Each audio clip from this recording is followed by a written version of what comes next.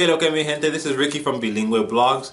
Thank you for coming back and tuning in if you are a subscriber. And if you're not a subscriber, please go ahead and subscribe. I have plenty of helpful tips of how to learn Spanish the way that I did it. Also share, like, and comment. Good or bad comments, I don't care. I like to talk to you guys. I love feedback. Anywho, we're going to get into it. I want to talk to you guys today about something that I have done as an intermediate speaker, as an advanced speaker as well.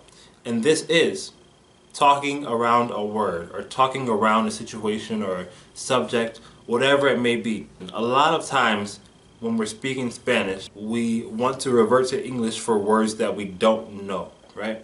We have to put ourselves in the shoes of a Spanish speaker. Say that Spanish speaker has no knowledge of English. So you saying the English word helps you to get the idea out, but they can't connect with that still because they don't know English. I think it's a great practice to talk around a word and describe that word or describe that situation, not using maybe that exact word, but giving an example of it or telling what it does, that type of thing. So here's an example. If I want to talk about a car, I don't know how to say car in Spanish, so I'm going to say the thing that we use to drive on the streets. So la cosa que usamos para conducir en la carretera, ¿no?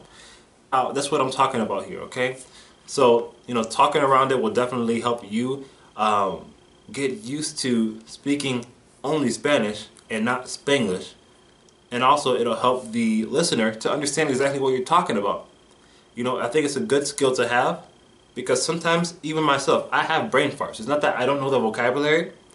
I just may forget something sometimes, and I have to talk around it. So I would really encourage you to do that if you're really looking to be fluent in Spanish.